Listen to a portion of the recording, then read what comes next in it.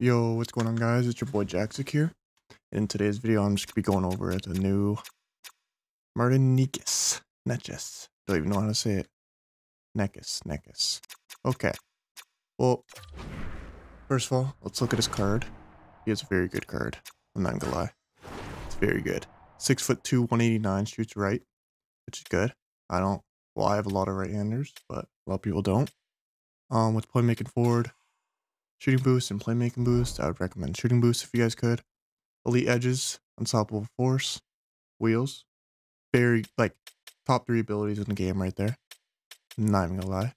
95 speed, 95 acceleration, 96 agility with playmaking forward activated, 90 balance, 87 endurance, shooting low 90s, deking mid to low 90s, passing 97, body checking is 80, but he's been laying the body for me, 90 strength.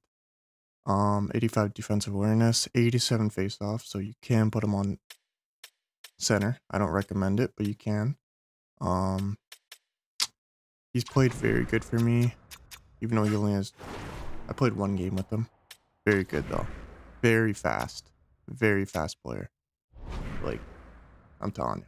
I think he's one of the fastest in the game right now. But how you could get him, you could either buy him in the store, which is very expensive. Let's go check it out.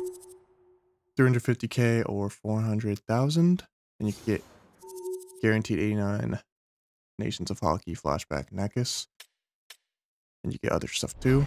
Or this is what I did: is go to single player, Cup Moments, flashback Necas, and do these challenges. So get assists, you get shoulder checks, score goals with any player, you get 755. Get assists again, score goals with Zadina, score goals with any player, 12-7-5. This one was a little difficult. Score bottom right corner goals with Necas, get assists, and score goals with any player. The bottom right goals, you have to score 3 of them. That was actually difficult, but all I really did was let